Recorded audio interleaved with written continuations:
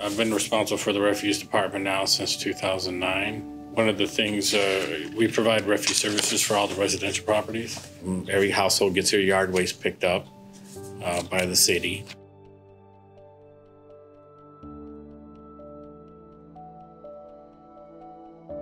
We made the RFPs to have a cart that you would put both the food organics into it and the yard waste organics in there.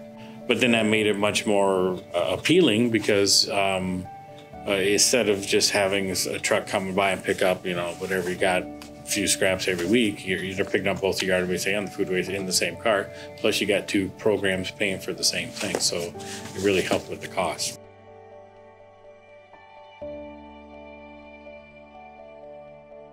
The Green Step Cities program encourages innovative ideas, and this is exactly what we see with Columbia Heights by starting a commingling yard waste and organics program in their community.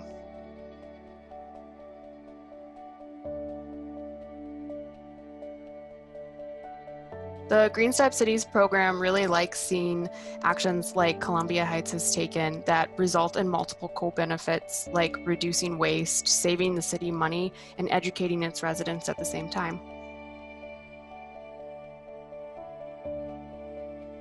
For every ton that we remove from the trash, either through recycling or through organics, we're saving $70 a ton. Like that first year, we reduced our trash by over 500 tons. Which was pretty cool because the trash had just been going up and up year after year, like 1 or 2%. It was pretty neat to actually see a reduction in trash.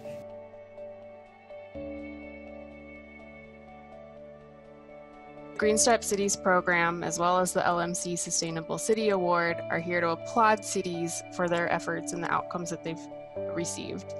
We also know that cities are more likely to take action when they know a neighboring city has already done so. We hope that by recognizing a city and sharing their story, that they can help other cities do the same.